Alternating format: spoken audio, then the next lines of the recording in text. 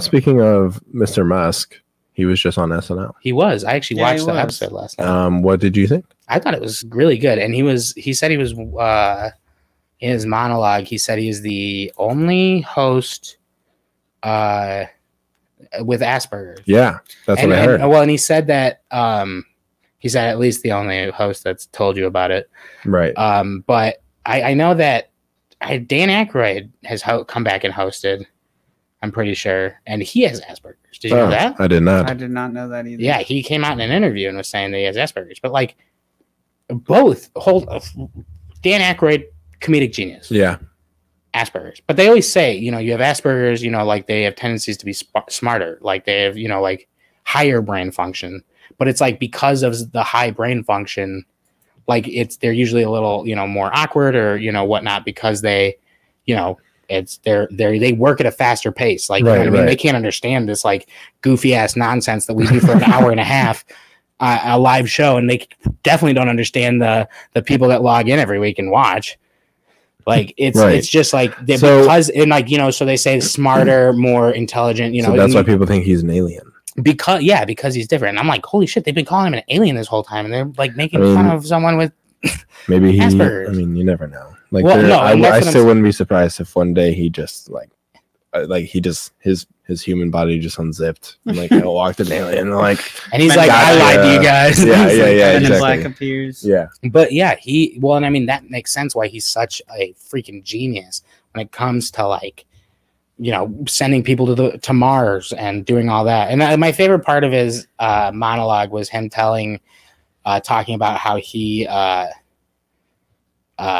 like, well, of course I'm going to be a little awkward and weird. He's like, I'm an eccentric billionaire working on sending people to Mars. He's like, what did you expect?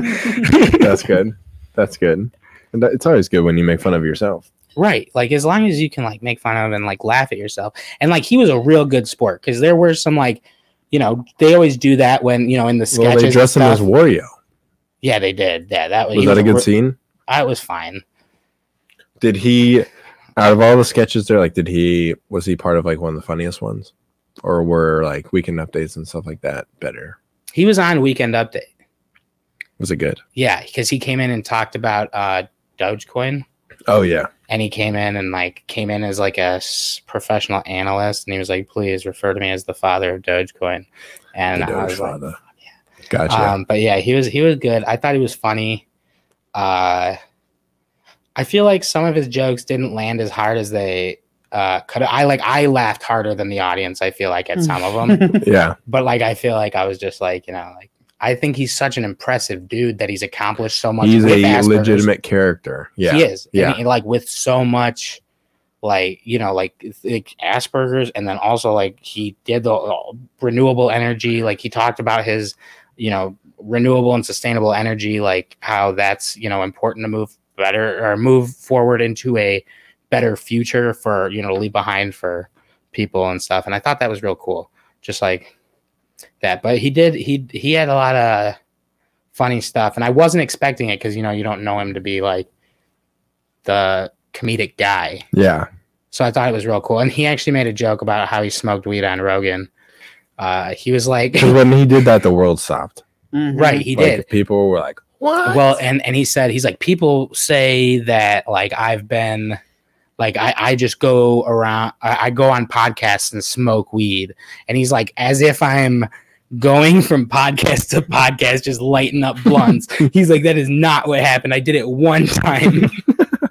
And I was like, exactly. Like, I have not seen him do it. I Google things like that. Like, I'm like, like Elon Musk smoking weed on all the podcasts. And like, I'm like, he doesn't. Like, he just did it the once. I just read some funny things. I'm just going to say some quotes from the show. Yeah, go for it. He said, to anyone I've offended, I just want to say I reinvented electric cars and I'm sending people to Mars in a rocket ship. Did you think I was going to be a chill, normal dude? And then he made a joke. He made a couple jokes. I'll just do two of them. He said, he joked about SNL host mentioning O.J. Simpson, and he said he killed it.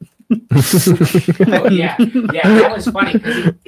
He talked about how he's like, O.J. Simpson hosted, you know, like, because he related it to he's like, I only smoked weed on one podcast. He's like, I'm like the OJ Simpson of smoking weed on podcasts. I only did it one time. That's like chalking him up to a murderer. And like, he only did it once. And they were like, and fun fact, he hosted in, you know, the first time in this year and the second time, 1978, and the second time in 1996. And he killed both times. And that was the punchline. And I was like, genius. Awesome. Yeah, like that was good. So funny. And I wasn't expecting a punchline like that from him. So that was really good. And hats off to Elon for being such a great sport. Oh, just wait for this one. This one's even better. If you're a middle schooler.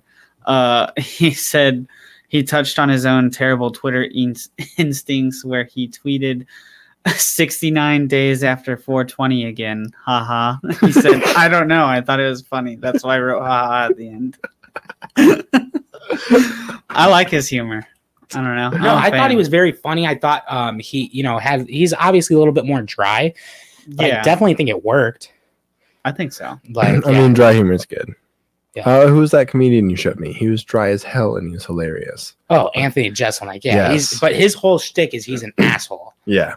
But I mean, he's hilarious though.